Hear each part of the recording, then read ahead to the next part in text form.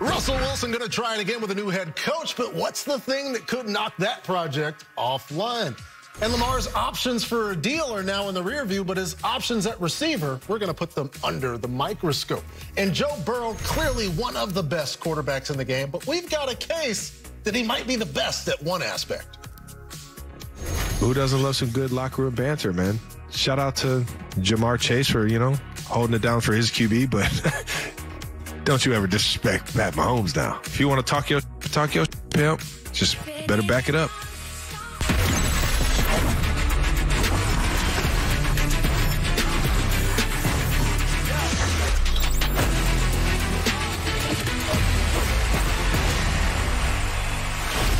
We're going to back up you deciding to spend your time with us today on NFL Total Access. I'm Patrick Claybon here in the NFL LA newsroom with you for the next hour as we continue our run through the AFC West today as everybody tries to catch the man that Travis Kelce was defending there. That run goes through Denver as Russell Wilson and the Broncos are now a month and a day away from their first public training camp date in July under their new head coach, Sean Payton, who's got a bit of a reclamation project after taking over an offense that ranked 32nd in scoring in the 2022 season. For more on the Broncos, we bring in our James Palmer as well as Brian Baldinger and Baldy. Sean Payton's bringing a certain offense philosophy. How's it going to impact this team this year? Well, I mean, he's in attack mode. And he knows exactly how he wants the offense to look. That means, Patrick, if you're out in the practice field and it's not going well, like, huddle up, let's do it again. Let's do it again. Let's get it right before you leave the field. I mean, that's number one.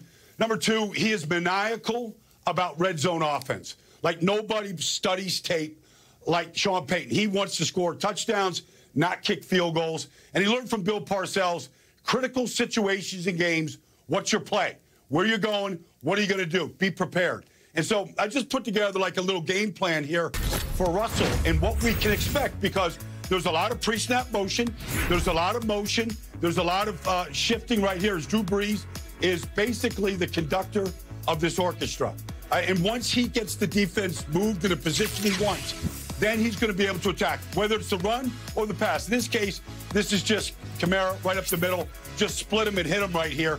He's going to see pay dirt in front of him, 40 yards.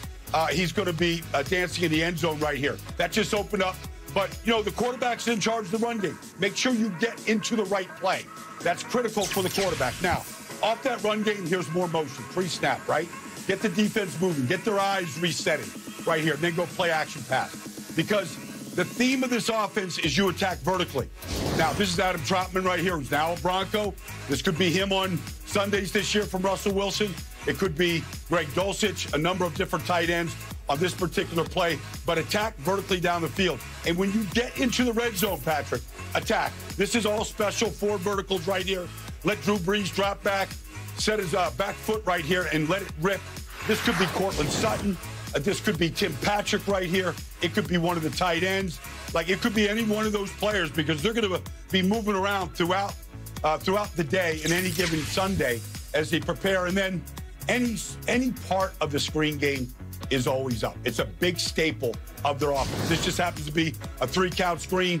Get 3 offensive linemen out in front. This happens to be Kamara, but this could be Javonte Williams. It could be Samaje Perine this year.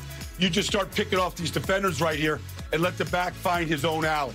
Kamara was great at it. I think Javonte, when healthy, can certainly do this. And we have seen Samaje Perine do this in Cincinnati over the last few years. So, I mean, that's kind of the offense, kind of the staples of it. But, Sean Payton knows exactly what he wants, and he'll hold everybody accountable on that offense. Yeah, Baldy, you talk about this entire offense and all the different pieces that Sean Payton is working with and how this scheme is going to make Russell Wilson more comfortable, how the run game will make him more comfortable. I also look at the pass catcher he was most comfortable with heading into his first season in Denver, and that was wide receiver Tim Patrick. I know we talk about Jerry Jeudy. I know we talk about Cortland Sutton in this offense, but if you spent any time in training camp last year, it was Tim Patrick who Russell Wilson was building his chemistry with, when multiple coaches would tell me he felt more comfortable throwing the ball to Patrick than any other guy on the field. And he tears his ACL in August, and Russell Wilson has this abysmal season where he goes through the entire year without the guy that he was maybe most comfortable with, Patrick. So with Tim Patrick coming back off the ACL, expected to be ready for week 1, I've had multiple people in the building tell me he is the best football player in that wide receiver room. He might be a bigger boost for a Russell Wilson bounce-back season, Patrick, than maybe we're leading on. We know the scheme plays a big part, the run game helping out Russell Wilson, but Tim Patrick was someone he was really, really liking before the injury. Yeah, good to have him back. But if we're considering what else the Broncos have done to address that offense that had so many problems, where else do we look, James? I think you look at the both guard positions, Baldy. It's interesting. Ben Powers told me this offseason, their big free agent acquisition to come in and play guard for them, that one of the big reasons he came to Denver was because of how Sean Payton values the guard position. He told me really, nobody else as a head coach in the NFL really values our position playing guard like Sean Payton does. He said it had a big reason why Drew Brees was successful as he was. He believes it's going to be a significant reason why Russell Wilson's going to bounce back. With him and Quinn Meinerz, the young other guard, Baldy, that there's a lot of positive things coming out of Denver about him as well. That can change things up front very quickly for Russell Wilson after they gave up 55 sacks last year.